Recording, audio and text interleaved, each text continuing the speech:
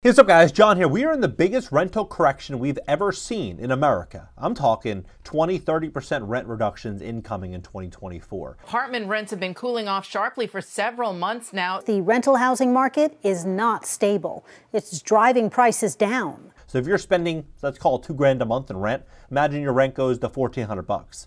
That would be a really big relief for you. It would be a devastating blow for that landlord, considering the fact that borrowing costs, interest rates are going up, insurance and taxes are going up, and so is competition.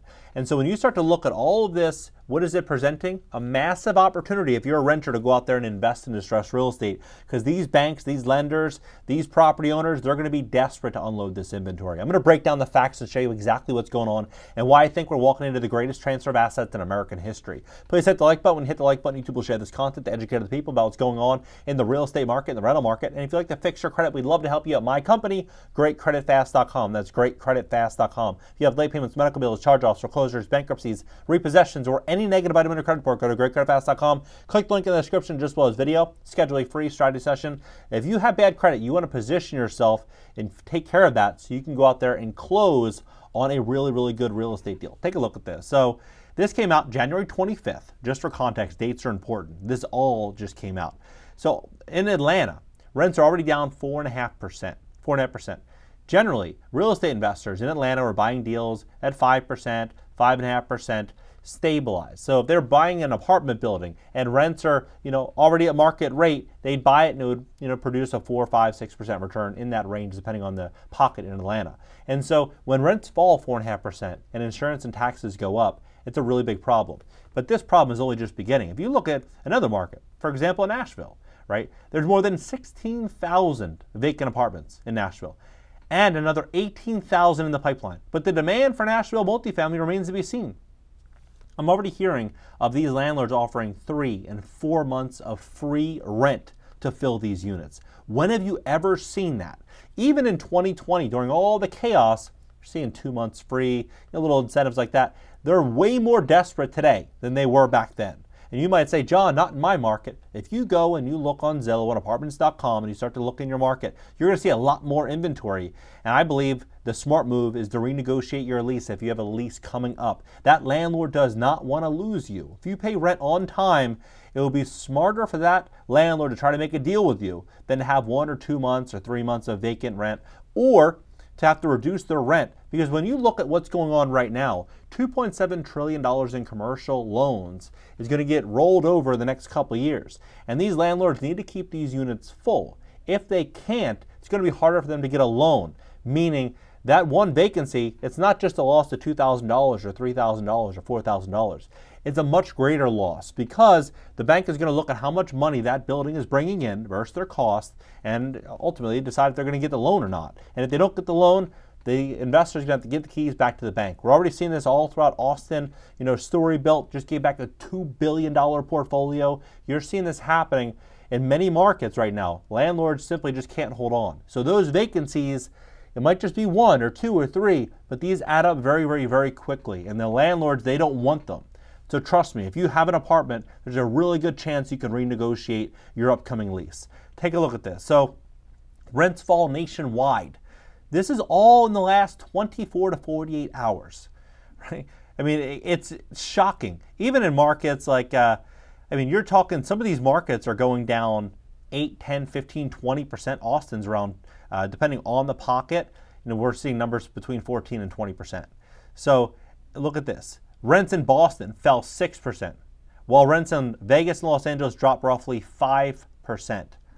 So here's context. They mention they say this one market, they're actually seeing rents going up, and this market was in Providence, Rhode Island. They mention this, and they say Providence, Rhode Island, rents have actually increased. I think it might be right here, yeah. Providence, Rhode Island. They say rents actually went up, but when you look at Providence, Rhode Island, you can see clearly that what's happening here, there's a lot of affordable units. And so what's going on is people are moving where it's too expensive and they're going out 10 or 15 or 20 minutes. And so they'll go and save $400 or $500 a month. So these more expensive units, the $1,500, $2,000, $2,500, $3,000 units are going to get so much harder to fill. And at the same time, some other really unique things are happening. 1.2 million new apartments. That's the number of new rentals that opened in the United States during the last 3 years. But another 1 million is set to hit the market through 2025. And this accidental landlord situation could push millions, I'm talking millions, of homes to become rentals on the market, competing with these already, this already high supply of new apartments that's coming on the market. So homeowners who held on to 3% mortgage rate are becoming accidental landlords. Here's how big this problem is. It's blowing up all over Reddit. 3 months ago, 7 months ago, all over. They're saying, what should we do even if there's a profit with no tax, keep the cash flow? What could I do to give tenants basically notice?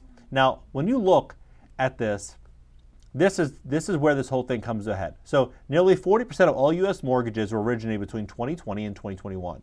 So some of these are going to be refinances, sure, but even if they're refinances, it doesn't change the dynamics. So in 2020, there was 5.64 million homes sold. In 2021, there's 7 million. So collectively, 12.64 million of these properties either were refinanced or traded inside of that period. Now, when you look at what the average down payment was during that period, between the ages of 24 and 32, and 33 and 30 and 42, between 8 and 11%. A lot of the people that were buying homes are somewhere in this range, work from home, taking advantage of the work from home trend. And so and relocating different areas. And so when you look at what's happened to the real estate market, what you're going to start to see is you're going to see millions of these people they're not going to be able to sell their homes. They're going to be forced to rent them out and to become an accidental landlord to compete with all the other landlords that are out there. And so when you look at this, since peaking in the height of the market, $479,000, $479,500, right now it's about $431,000. So if you just divide the two numbers, what you're going to see is that home values have lost almost 9%. And so if the average down payment was, call it 10%, basically, a lot of these people are at a break even. That's not taking into consideration the cost of sale, which is ballpark between 8 to 10%. Realtor fees are between 5 and 6%, plus closing costs and transfer taxes and any other problems that may come up during inspections that usually the seller may credit the buyer. So you start to look at this situation, you have a lot of sellers, a lot of property owners that could be underwater on the median price home by $30,000, $40,000, $50,000, meaning they'd have to come out of pocket just to be able to leave the deal. So what's going to happen? Well, according to big tech, what they believe is going to happen, and what they're doing is tech layoffs balloon in January. Now you have to realize, tech companies, they are in business because they're great data providers. They provide this data to advertisers. They accumulate all this data on their users. And what they are accumulating and what they're doing is they are saying, hey, look, we think that there's going to be significant downside in the economy. That's why we believe it's smarter to lay off. We believe AI and technology and different ways in which we can save money will be useful. And we're going to start leaning into that. But what they're doing is they're signaling to the world that the job market is going to go through a really, really big change. And so when you have all of these things occurring, and even when they say, yes, home values presently are $431,000, what that would actually mean is based on an 11% down payment, which would be this, which would be the higher end of this, say you're 40 years old and you're in this range, this would mean a monthly payment of $3,749 per month. That's at a 7.5% interest rate, and that is, if you have the average credit score in America is 698, which would be 7.7. So if you have a better than average credit score, you are now looking at almost $4,000 per month. That's, you factor in upkeep, cost of maintaining the property. If you're a renter, you don't have to take care of that. But if you own a property, you're going to take care of it. You're talking $4,000 a month. How many people are going to be able to go out there and buy a property for $4,000 a month? Especially when you can go rent one for $2,000. $2,100. Rents are continuing to fall. In an affordability crisis with record high inflation, what do people do? They try to save money. That's what they do. And I think this is going to present a really, really, really big opportunity from renters to be able to go out there and start to buy more property. Buy maybe even their first home, a duplex, a triplex, a fourplex, to go out there and invest. I believe we're going to see millions of people being forced to liquidate their properties. And at the same time, many developers are getting into these office to residential conversions, and they're, White House is bringing forward this is on their website, bringing forward $35 billion in available lending. And this is at below market interest rates to to convert these commercial properties, these office buildings, to residential. Now, some people say this is going to be way too expensive, it's not viable, it's not going to, maybe, it's possible. But depending on the zoning codes and the building codes, which are enacted by local and state governments, that could all change, right? This could all change. We could see these buildings, these office buildings, getting completely demolished and being rebuilt with this funding. We don't know how it's going to work, but one thing we do know is that inventory is about to get out of control in America, and supply and demand dictate pricing. With this, big wake-up call coming for a lot of leveraged landlords, a lot of real estate syndicators, and a lot of people that are really to their teeth in debt that have to refinance over the next couple of years. So if you are thinking about investing, now's the time to learn your market, learn your landlord-tenant laws, understand what you're doing, and go out there and do it to the best ability that you have. You also want a really good plan to how you're going to make money on the first deal. One thing that all smart real estate investors have in common is that they make a lot of money on the first deal. The first deal has to be a home run, not a base hit, a home run. And that will give you the leverage to go on the second deal, and the third deal, and the fourth deal.